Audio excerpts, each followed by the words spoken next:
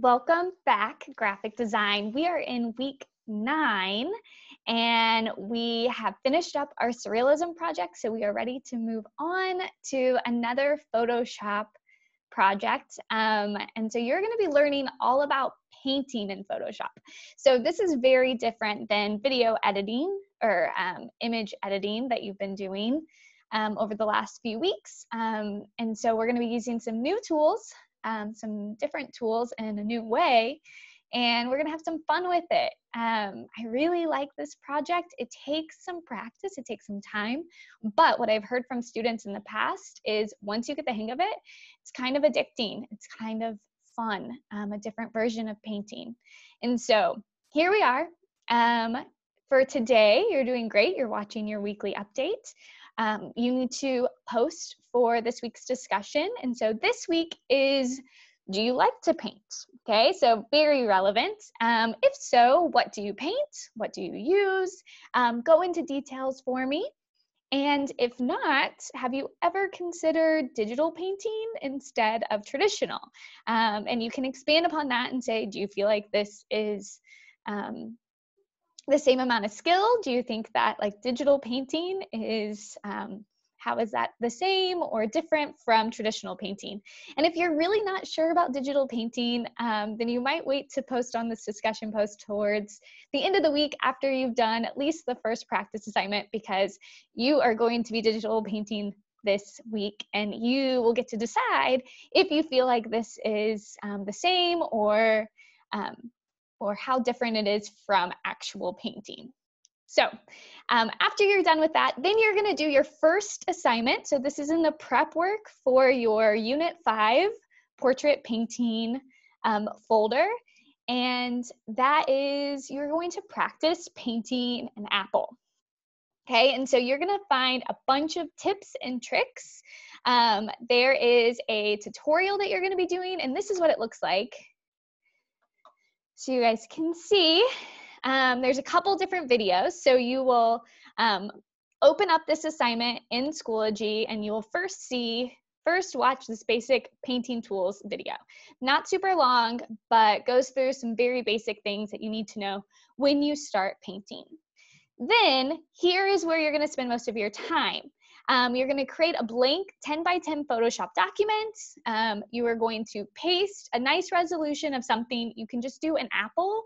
That's what they do here. Or you can do like a pear or some other kind of fruit if you'd like. Needs to be simple, but still like a real image so that you can try and get those real details. And you're going to follow along with this tutorial. Pay attention to layers. Try and use your stylist. Some other tips include making sure that you're taking note of some of the keyboard shortcuts. So when you go to use your brush tool, always click B instead of having to mouse over there. When you're trying to like zoom in and zoom out a lot, make sure you're using those keyboard tools so that you can make sure you get into those little details and you're not trying to do everything from far away, okay? So graphic designers always zoom in as they're working on main parts, but then zoom out as they're looking at the big picture. You're gonna be using the mixer brush, which is new for most of us and pretty awesome. You can see how these colors are mixing right in here. That is all because of the mixer brush. You're gonna use that a lot next week, so make sure you pay attention to that. And you're gonna be using the eyedropper tool all the time, okay? So you'll be able to like eyedrop over here to find colors. You don't have to try and figure out what the colors are. This tool does it for you. And so shortcut for eyedropper is the I, shortcut for brush tool is the B. I would write those down and use those all the time, but you might need to go back to your tools inventory to remember some of those things. So you're gonna follow along with this tutorial. It's pretty, the tutorial itself is about 30 minutes, but they like fast forward. So the process of learning how to paint something like this and get all the details does take some serious effort and some practice. So that's why I'm giving you multiple days to do this one assignment to create this one apple, because I think it's really important to be able to take time with that practice and really learn this skill. Okay, so that's what this is. And if you need to rewind on the tutorial, do it. Okay, go back and forth. Then you will snip and paste your apple, just like you see here, right here, and then submit that. So if I go back to there we go. You have like part of Wednesday and then all of Thursday and Friday to work on that. On Monday, there is a brush assignment, and I have a video where I show you how to add more brushes to Photoshop.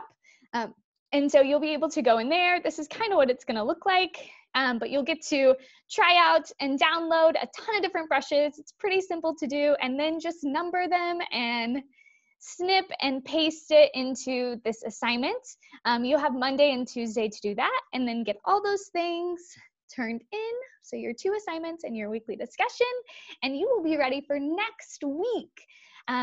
Next week, you are going to start your portrait painting. So you're going to use all the skills that you practiced this week with the apple, and we are going to be painting a self-portrait. So hopefully you have a self-portrait picked out as well from your digital art photography unit, okay? So lots happening this week. I'm so excited to see what you're doing. Let me know if you need any help. You can always email or pop into office hours. Have a great day.